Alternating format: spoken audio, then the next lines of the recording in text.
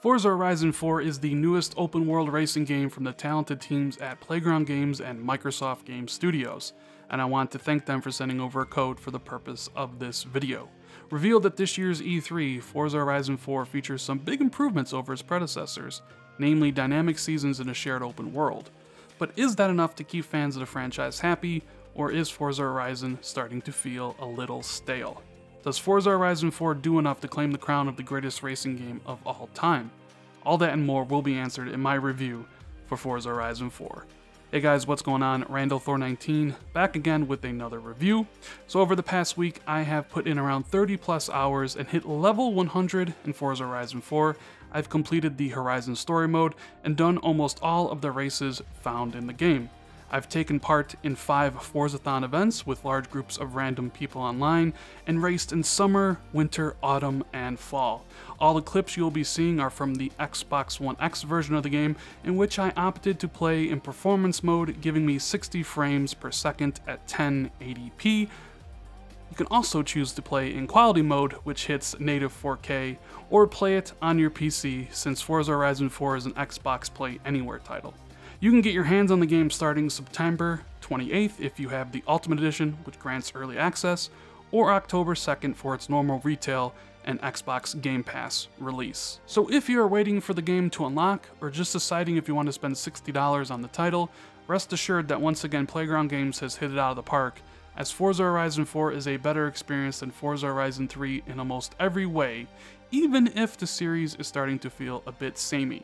Let's dive into some of the specifics, shall we? My lord, does Forza Horizon 4 ever look stunning? Honestly, Forza Horizon 4 might be the best looking game on the Xbox One X, and Britain has never looked better. The driving and handling of the cars should instantly feel familiar to anyone who has played Forza Horizon 3. It feels great to race at top speeds along the road fighting for position, or just drifting around corners in the dirt, racking up those skill points. But let's shift gears and talk about the new things that Forza Horizon 4 has added. The big addition to this year's game is the inclusion of dynamic seasons. In previous Horizons, you were only able to race in the conditions Playground Games shipped the title with. But as they said on stage at E3, seasons change everything. Now you can do cross-country races in a blizzard during winter, or perhaps a rainstorm during spring. The seasons make the game feel more fresh than its counterparts, as the world and how you race change around you. I found that the cars handle and drive a bit differently in winter as opposed to, say, summer, which makes doing the same race twice more appealing, since not only will the look of the world be different, but how you race changes as well. When you start the game up, you will be put in Horizon Prologue. This is a 4 to 6 hour crash course into everything the game has to offer before it sends you out into the shared open world. During this time, you will do races in summer, spring, autumn, and winter, so you can experience each season and all the types of races and events you can do in the game. Once you reach a certain point in the prologue, you will connect to the Horizon live servers, and the cloud-controlled AI drivatars that you had previously seen driving around will now be replaced with real players. While connected to the servers, the season, time of day, and weather will be fully synchronized for everyone. The season will change every Thursday, bringing with it new seasonal championships and events. In my time reviewing the game, it has been Horizon Autumn, but this Thursday it will finally change to Horizon Summer. Even though the live server will remain the same season for a week, that doesn't mean you are forced to race in that season. Almost every race has a blueprint, which is a way for people to race how they see fit. You can change the car type, the time of day, whether it's raining or clear, and yes, you can change the season. So if it's Horizon Spring, but you want to do every race in winter, that option is available to you. While connected to the live servers, you can convoy up with other players, as each race can be done solo, in co-op, versus, or against a rival's time. But the big feature is the addition of hourly Forzathon lives.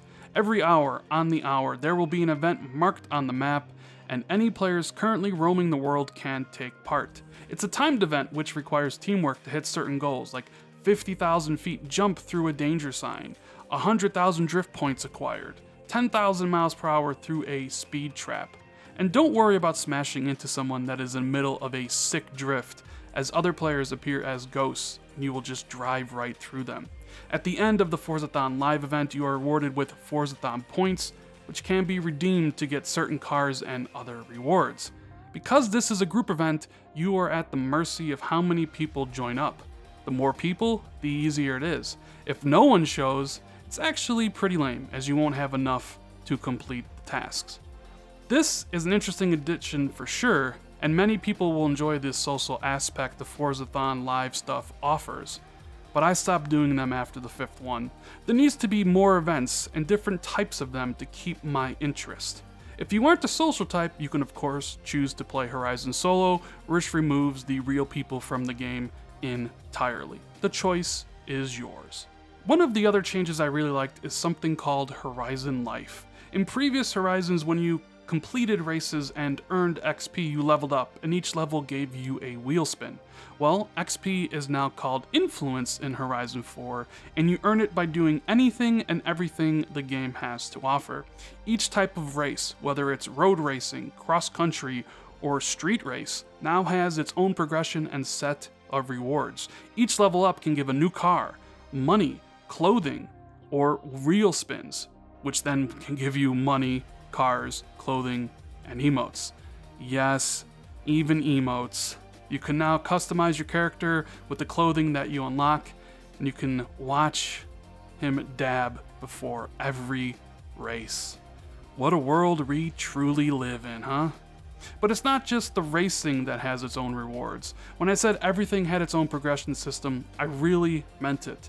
Building tunes, painting, taking pictures, doing drift zones and danger signs, and yes, even watching and streaming Forza Horizon 4 on Mixer will give you influence and rewards. I really like this change, as I felt no matter what I was doing, I was getting something out of it. Forza Horizon 4 even adds something called Horizon Story, which I was quite interested to check out. A story mode in my Horizon game?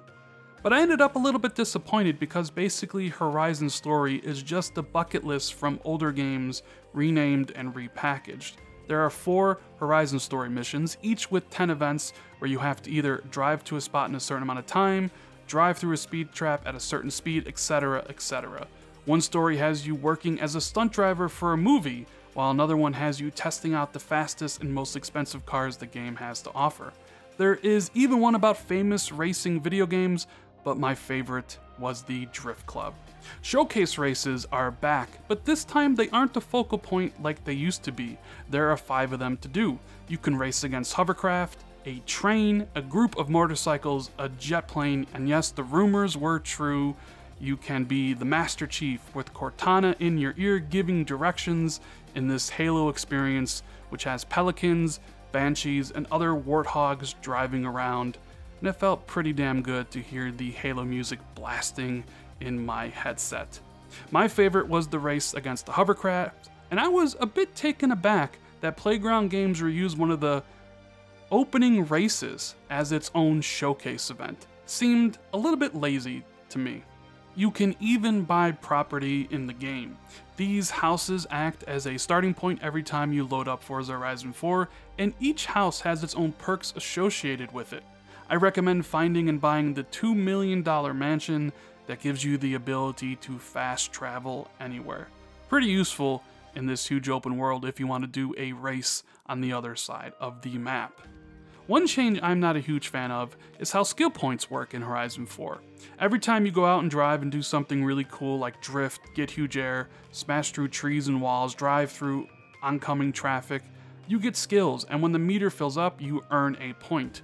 You can spend these points on increasing how fast you earn skill points, or bumping up the multiplier from 5 to 6. In previous Forza Horizons, when you bought the new skill, it was universal, but Playground changed things up a bit for 4.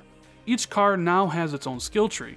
This means the perks you get from the skill tree only apply for that car and not for every car. Some might really like this change, but I tend to forget to spend my points on the new car that I take out for a spin, and then I sit there wondering why my skill points aren't climbing so fast.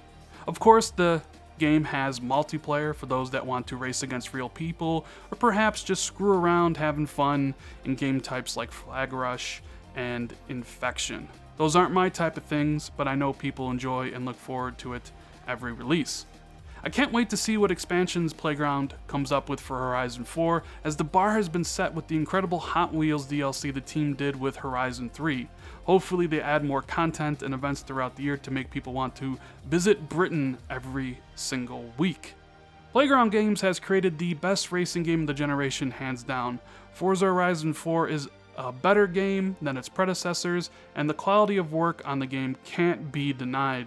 The additions of dynamic seasons make coming back to the game more appealing. The shared open world is cool, but I don't see myself doing many Forzathons. The reworking of the game's progression system is a welcome change, and it's nice to be constantly rewarded with free cars and money in an era of loot boxes and microtransactions. This is why I'm going to give Forza Horizon 4 a 9.5 out of 10. It's a game that every racing fan should pick up, whether it's at full price, on sale, or as part of your subscription to Xbox Game Pass. With that said, however, if you don't care for racing games, Forza Horizon 4 is not going to change your mind. And if I'm being brutally honest, I do feel a bit of series fatigue with Forza Horizon. The game is outstanding, but it is starting to feel like been there, done that. Hopefully Playground has some fresh ideas to change it up for the next installment. Perhaps maybe adding some cops? Anyways guys, that is the review. Make sure to tell me if you're excited for Horizon 4 and are picking it up in the comments below. And as always, if you enjoyed this video, give it a thumbs up. Share this out with more people on social media so everyone can know just how good Forza Horizon 4 really is. Hit that sub button if you're new to the channel. Hit that notification bell if you always want to be notified when I drop new content. Thank you guys so much for watching. I really appreciate it. And I will see everybody in the next video. Later, guys.